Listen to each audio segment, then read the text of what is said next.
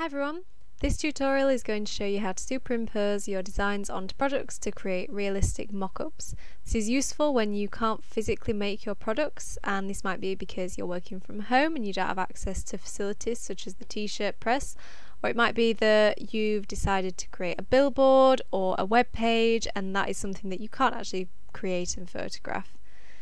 So in this tutorial we're going to use a takeaway coffee cup and an iPad as an example, but this technique can be used for any products that you are making. First we need to find images that we can use for our mock-ups. You might have images of a product yourself. In fact, if you can use your own photograph, that would be brilliant, especially if it's something that could be photographed in a relative way to your concept. But for blank products it is sometimes easier to just use stock images. Pexels.com, this website here, has lots of great free good quality stock images as you can see, and you should be able to find something on here that is relevant to your product. But if you can't, like for example I can't find a takeaway coffee cup example on here, so I'm just going to use Google Images. A good thing to do on Google if you are using Google Images is to use the advanced search option and choose images that are larger than 1024 by 768, and this is just to make sure that we have good quality images. A lot of stock images on Google will be watermarked, so they won't actually be usable, but you should be able to look through and find something that is free and clear of any watermarks and therefore suitable for our mock-up. So this is the one I'm going to use. I'm going to just right click and copy it and then head back into Photopea.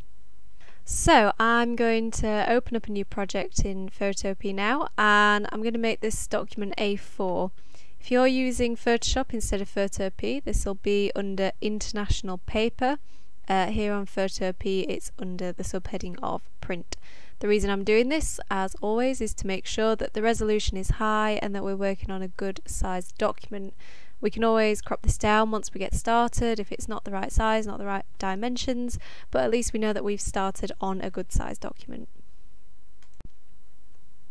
So let's paste our image now onto this document. If it pastes really small on your page, that is a good indication that your stock image is too small and you may need to find a different one to get something that is higher quality. Otherwise, you can make this a bit bigger if you like, but just remember to use Shift as you adjust it, and don't make it too big as you will risk making it pixelated.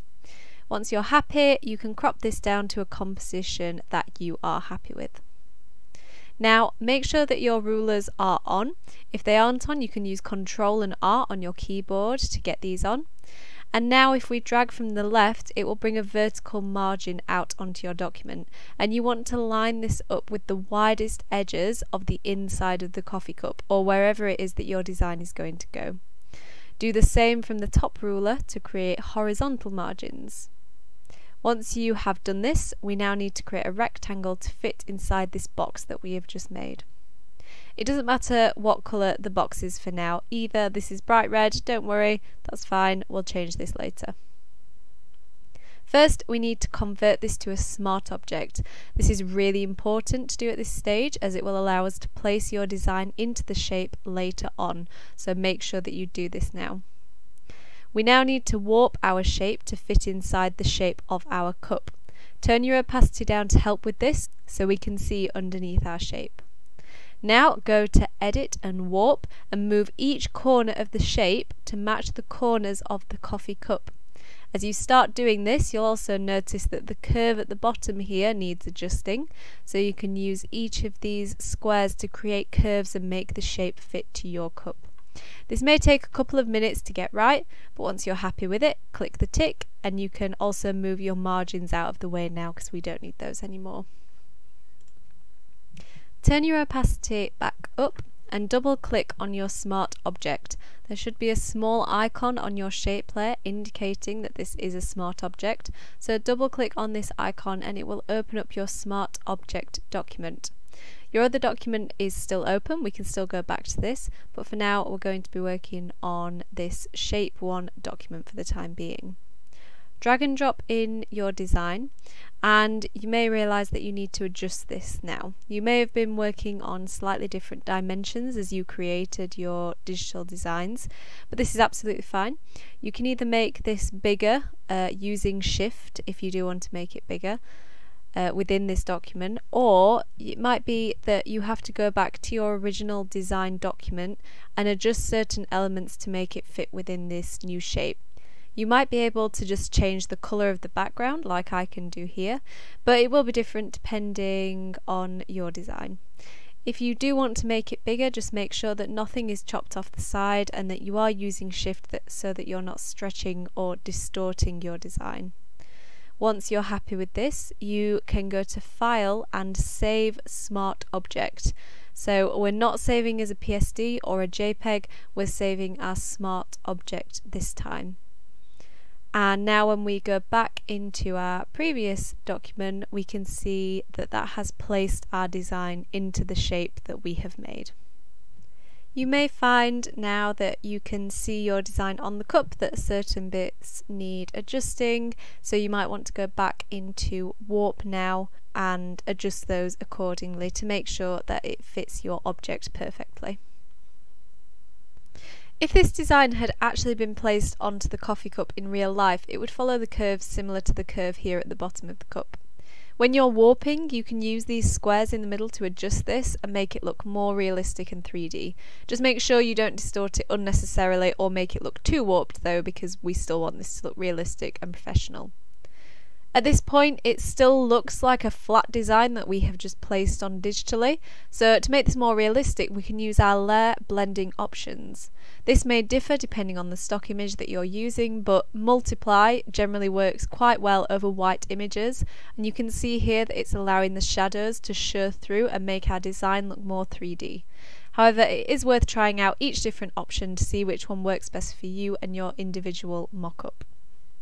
So there we have our finished mock-up takeaway coffee cup. I'm now going to quickly run through a more simple type of mock-up using an iPad as an example.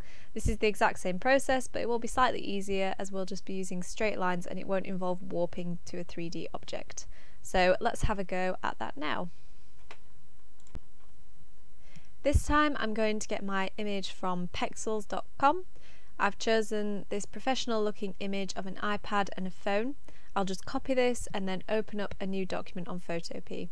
I'm going to use an A4 document again, and if I click these arrows next to the dimensions, it will actually change this from portrait to landscape for me, which is really useful for the actual image that I've chosen. So I'll just paste our image now onto this document. I can make it slightly bigger, but remember not to make it too big or it will end up pixelated. And always remember to hold Shift down too when you're making an object smaller or larger. Once I'm happy, I'm going to crop this now so that our image fills the whole size of the document. Once again, I'm going to bring my margins in to the widest points of the screen. I'm just doing the iPad screen for now. Then once I've done this, I can create my rectangular shape inside of these margins. Once I've done that, I'm going to convert it to a smart object. Remember, it's really important to do this at this point. I can then turn my opacity down and distort it to fit the iPad screen. I'm going to use distort this time rather than warp. It is slightly easier when you don't need to make your object curved or warped like we did last time. This time all we have to do is match each corner of our shape to each corner of our screen. Now I've done this, I can turn my opacity back up to 100% and double click on the Smart Object symbol to open up our Smart Object document. I'll then drag and drop my design into here and adjust it accordingly. Once again, you may need to go back to your original Photoshop document to edit your design and make it fit better within these dimensions, or you may be able to edit it here by simply changing the background colour or making it larger to fit within the shape. Remember, always use Shift when you are altering the size of your design. We do not want stretched or squished images. We are looking for professional looking designs. Once you are happy with your design, you can go to File and save it as a smart object. Once you've done that, you can go back onto your iPad document and it will have appeared there. We can now try adjusting our layer blending options like we did before, although multiply here does not work as well because there's a black surface under our design rather than a white one. Have a go at each blending option anyway and see which one works best for you. In this case, it might actually be that you don't use a layer blending option at all and it actually just looks best how it is. So you might just decide to leave it as normal on your layer blending option. Once you are happy with your mockups, you can save them as high quality JPEGs. It might also be worth saving them as PSD documents so that if you alter your designs in the future, you don't have to go through all this again. You can simply open up this document, open up the smart object and place your new design in there. So there we have 2 ways to create professional looking mockups in Photopea and on Photoshop.